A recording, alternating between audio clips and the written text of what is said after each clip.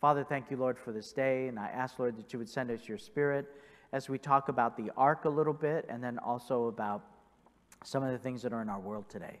In Jesus' name we pray. Amen. All right. So I want to talk a little bit about the ark. Where's my clicker? Let me get that going.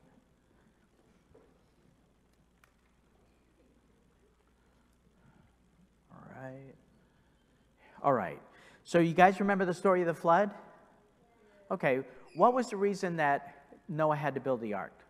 Does anyone know? Yeah.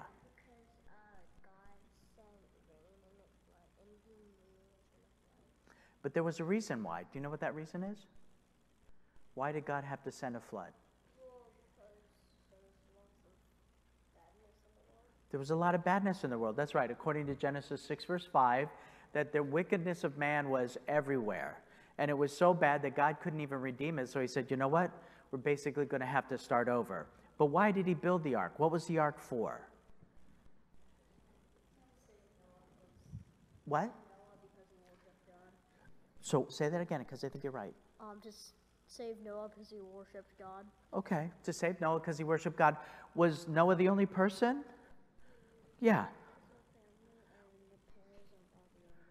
Okay, all right. So it wasn't just Noah, but also his family and what? Pairs of the animals, right. How many people do you think that God wanted to get on the ark? Do you think it was just Noah and his family? You say you don't think. You think it was more people? Who else do you think God wanted to get on the ark? Huh? Jesus was already on the ark. Come on. Do you think that God even loved the bad people of the world? Of course. You know, he created them. So how many people do you think he wanted to get on the ark? Just Noah and his family and just the good people? I think God wanted everybody to get on the ark. Would you agree? Would you agree? Yeah. I think that God wanted everybody to get on the ark, and the door was wide open until the angel of the Lord shut the ark. You know, wow, wouldn't that be a heavy responsibility if Noah was the one that had to shut that ark? But it was God himself that shut the ark after all the animals got on the ark. And so the door was wide open. Anyone could have walked on there, good or bad, right? And yet how many people got on the ark? Do you remember? How many people got on the ark? Do you know? 5? Okay. Huh? Okay. More than 5, less than 10. 8. All right, very good. 8. 8 people. Raise your hand if you thought it was 8. Okay, all right, it was 8 people. 8 people got on the ark. Who were those 8 people that got on the ark? Who were the 8 people that got on the ark? Noah and his family.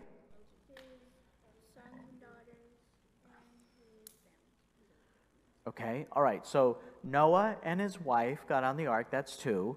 And then Noah's sons got on the ark, and that was 3. And who?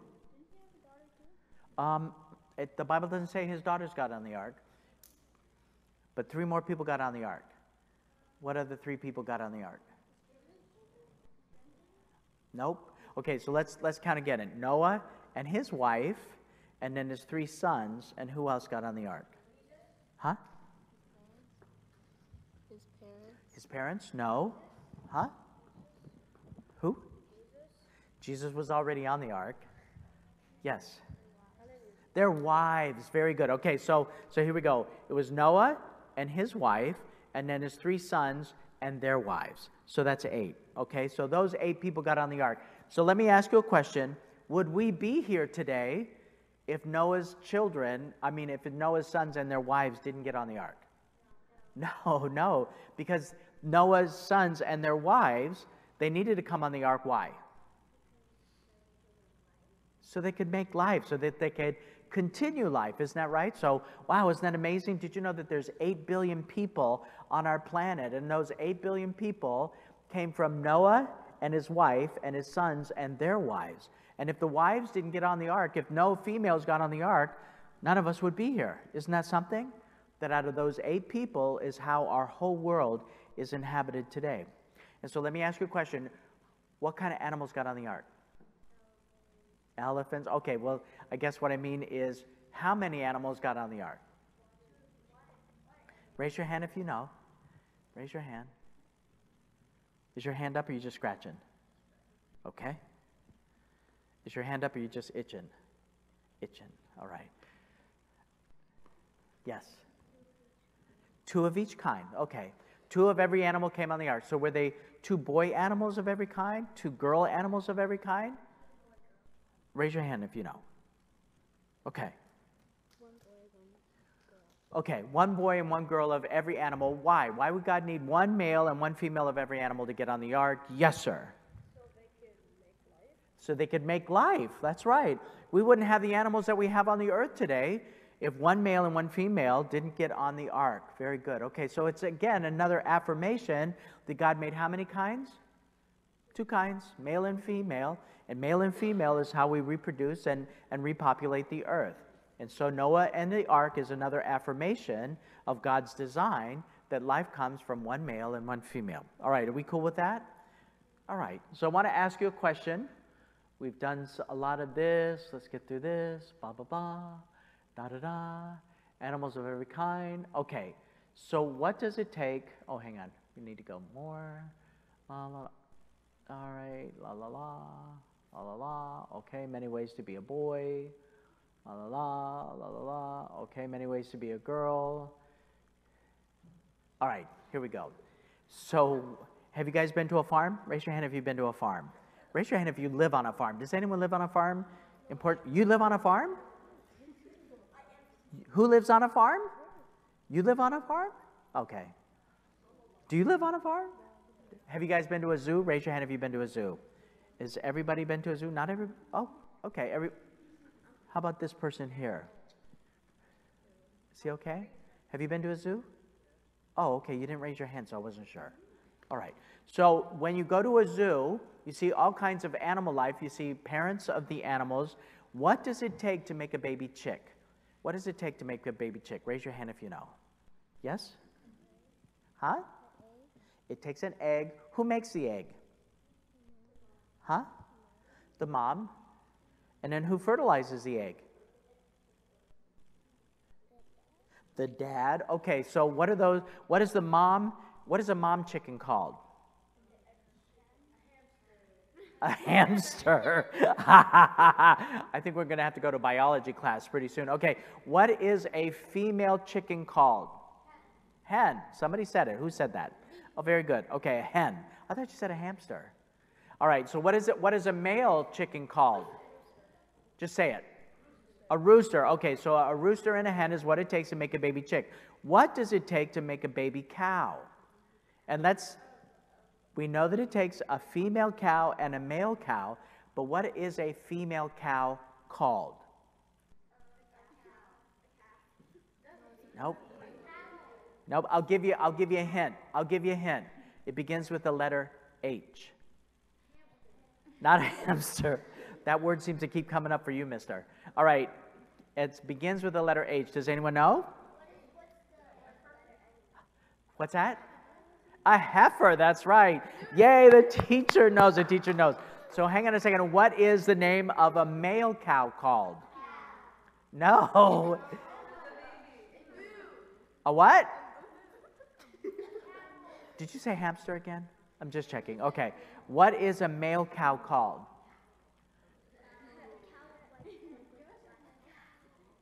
It has a name. It begins with the letter B. A boy cow. No, that's not it. That's not the answer we're looking for. What? What? You said it. A bull. Very good. What's your name? What's your name? Bella. Bella got it. It's a bull. So it takes a bull and a heifer to make a baby calf. Do you agree? Raise your hand. Do you agree? Okay. Do you agree? Do you agree? Okay. All right. So it takes a bull and a heifer. So again, God's design is that to create life, it takes a male and a female. Not only do we have that in the world of humans, but we also have that in the animal kingdom as well. All right. So what I want to do is switch a little bit, and I want to talk a little bit more about the things that are going on in your world. And so remember, we were talking about how the devil comes to steal, to kill, and to destroy. Do you remember that? Do you guys remember that? Remember, the devil wants to be like God, right? He wants to be God. And so we know that the devil, hang on, guys. So we know that the devil wants to be God, and so he is really angry that God bypassed the angels and gave the gift of life to man. And so he's going to steal, kill, and to destroy this precious gift that he's given to each one of us. It's really sad, but some of the statistics that are out there today is that only 3% of boys and 17% of girls have never seen pornography. And so it's a very, very interesting question, and I just want to ask you to raise your hand. Can you raise your hand if you've never seen pornography? If you've never seen pornography. Hallelujah, hallelujah. But one of the things that are going on in your world is that the devil wants to steal, kill, and destroy this precious gift that God has given to each one of us. What's that?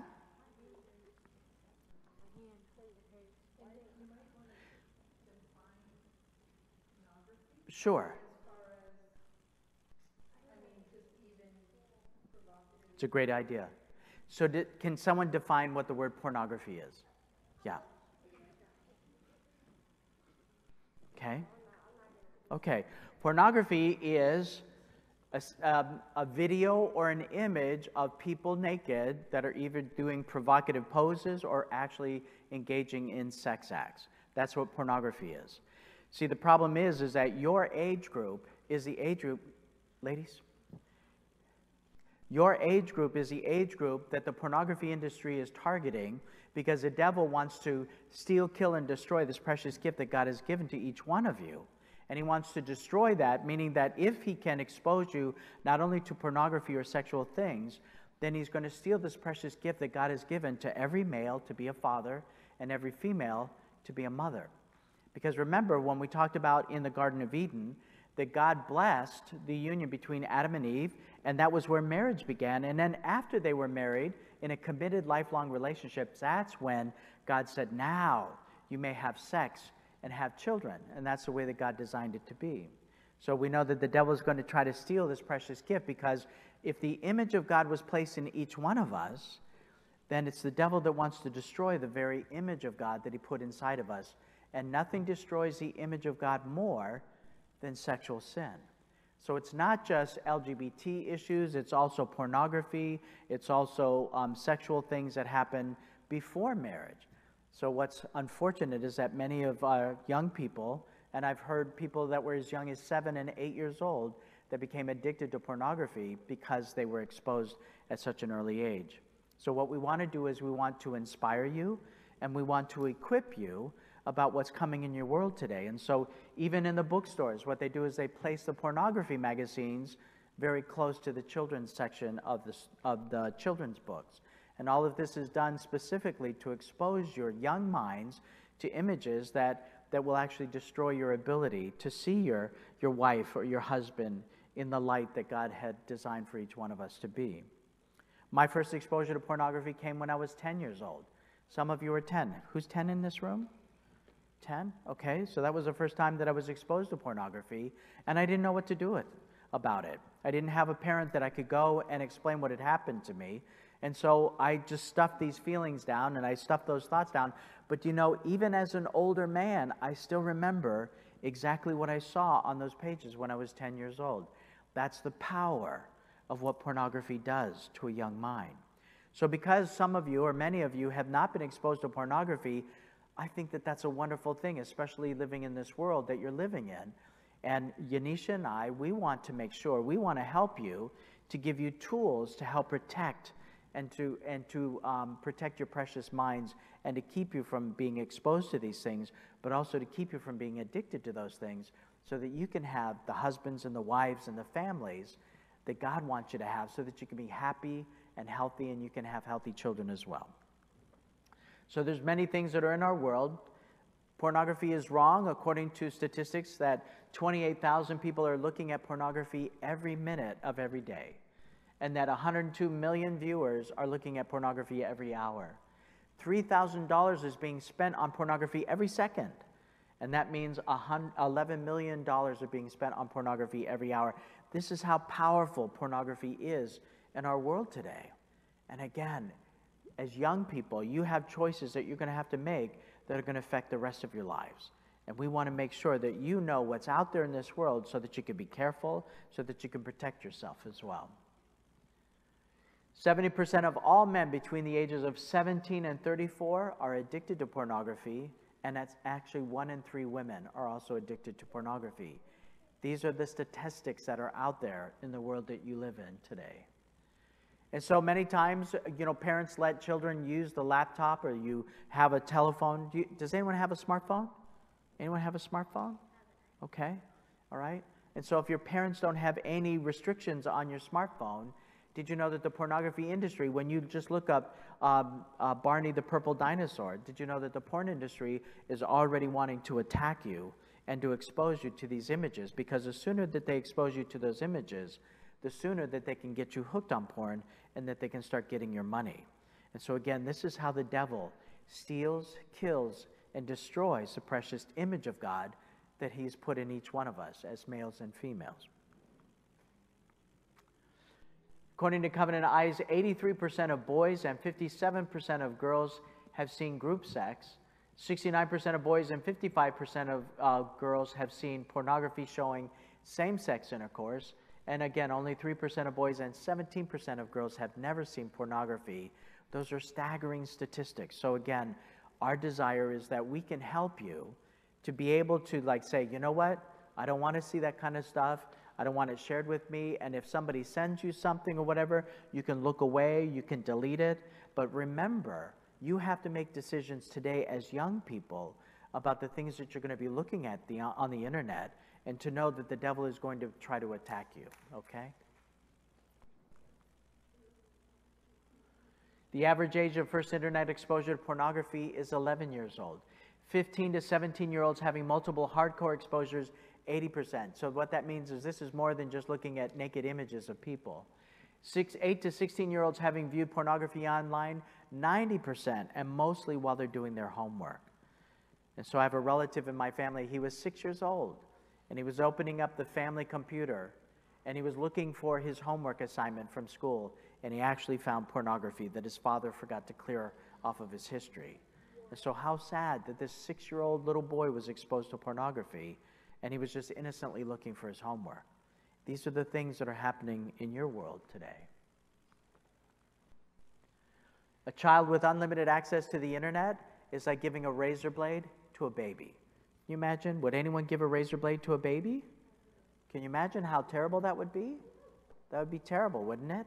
And yet that's what's happening every time you open up your cell phones or the computer, because again, remember, be very careful about what your eyes are seeing, and don't be afraid to go to your parents.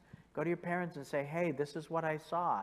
Let your parents know that these are the things that are coming up on your internet so that they can help protect you. Does that make sense? Is that a good idea to do? All right? All right? Very cool.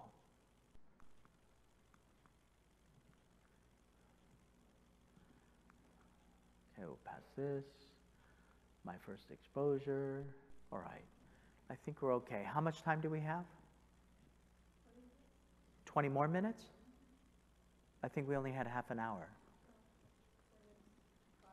5 minutes? Okay. All right. Do you have any questions for me? Yes. If one of the people are married while they're looking at that, what happens? Okay. So what happens is when somebody is married and they're looking at pornography, that means that they're being unfaithful, because God only wants you to look at your husband or your wife. Does that make sense? So in a marriage relationship, should you be looking at pornography? No, because pornography is destructive to anyone who's looking at pornography, right? And what happens is you don't realize that even just looking at pornography a little bit will actually hook you and can make you addicted, because there are many men and women that didn't expect to be addicted to porn, but because they saw it, they started looking at it, and then what happened is they fell into an addiction that they couldn't get out of. Let me explain to you it like this. Do you guys know what a maze is? Do you guys do a maze? Have you ever seen a maze? It's where you have this kind of thing that you have to find your way out of, right? Raise your hand if you know what I'm talking about. you know what a maze is? Do you know what a maze is? You do? Okay. Do you know what a maze is, sir? You do? Okay. So a maze, imagine if you would, that somebody blindfolds you and they lead you into this maze and you have maybe an hour to find your way out.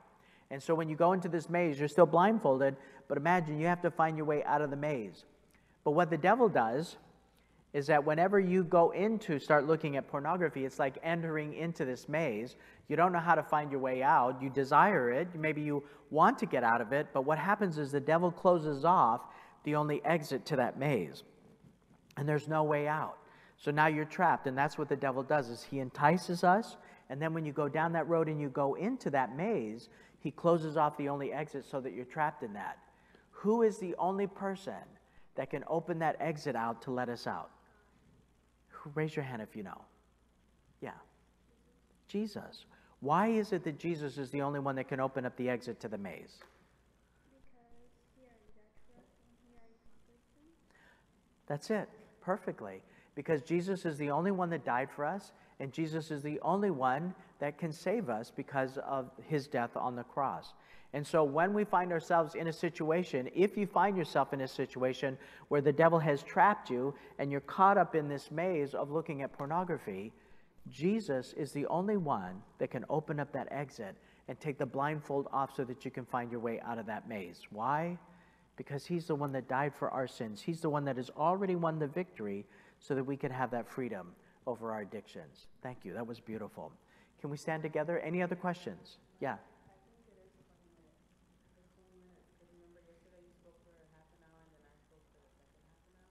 Oh, okay. Oh, okay. All right. All right. Well, then I'll go ahead and play this video for you. And this video is about a young man named Tim. And there were some other things that were happening in Tim's life. Not only did he find himself addicted to pornography, but there were some things that were happening that he was holding on to these secrets, and it really changed his life. I want to play this video for you, and then we'll have a short discussion about that as well. All right. And so what I find amazing about Tim's situation is he was being molested by a neighbor in the neighbor's garage. He didn't tell his family. He knew that there was something wrong about that, and yet he kept this secret. And what was so sad about his situation is it led him into pornography and masturbation. But when he was 19 years old, still knowing that he wanted to get rid of this, and yet he was caught in that maze with no exit until his mother found him. And the mother, when she went to pray, that prayer, remember how he said, that prayer came and got me. And as he went to his mother's room and they talked about the situation, then they went and got the younger brother and found that he was also being molested by the same kid. And then when the father came home, here the family, they found great healing as they started to open up about the fact that even the mother and father at a young age had been molested. And so the family found their escape from this maze where the devil had blocked off the only exit because they claimed the blood of Jesus and what Jesus did on the cross for them. And so how beautiful that this family and Tim found that freedom. But again, as this young lady said, that freedom came because of what Jesus did. It was Jesus that was able to open up the escape for them to come out of that. So there's a lot of things that happen. If you heard in my story, I talk about how I was exposed to pornography at 10 years old and how I felt like I was a girl trapped in a boy's body. And eventually, at 20 years old, going into the gay culture, which I lived for 20 years, thinking that I was born this way and that was who I was, I didn't realize that all of that had happened. The devil had trapped me into this maze that had no exit. So again, I accepted I was born that way. There wasn't any way out of that. But it wasn't until I found Jesus later on in life that I realized that Jesus has the power to break the strongholds that the devil closes off to that exit. And so again, if we realize that the devil wants to steal, to kill, and to destroy this precious gift that he's given to each one of us, then doesn't it make sense that we're going to need a Savior? And we're going to need a Savior who's powerful, who has the ability to break through the strongholds and the barriers that block us in. So I hope that you'll think about some of these things as you go throughout your day. And again, remember that you have to make difficult decisions that are going to affect the rest of your life. I wish, Yanisha wishes, that we had somebody that would have spoken to us when we were your age to let us know the things that were out there in this world today. So do you have any questions for me? Anyone? Any questions? All right. Can we stand together as we close in prayer?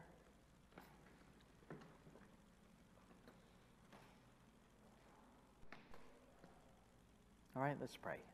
Father, we just thank you, Lord, so much that you have given us an escape.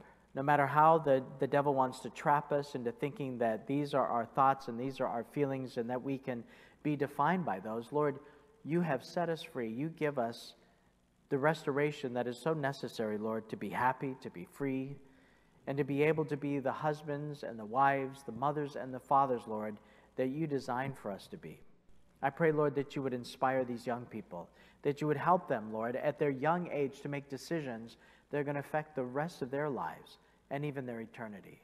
I ask, Lord, that you would reveal yourself to them in such a way that they would see you and behold you, and that they would give their hearts to you, Lord, and allow you to write their love stories. Bless and keep these young people, Lord, those that have been exposed to pornography and those who have not. Protect them, Lord. Keep them from the evil that is out there in this world. Keep them from letting the devil steal, kill, and to destroy the precious image of you that you place in each one of us. And in Jesus' name I pray. Amen. All right. Thank you.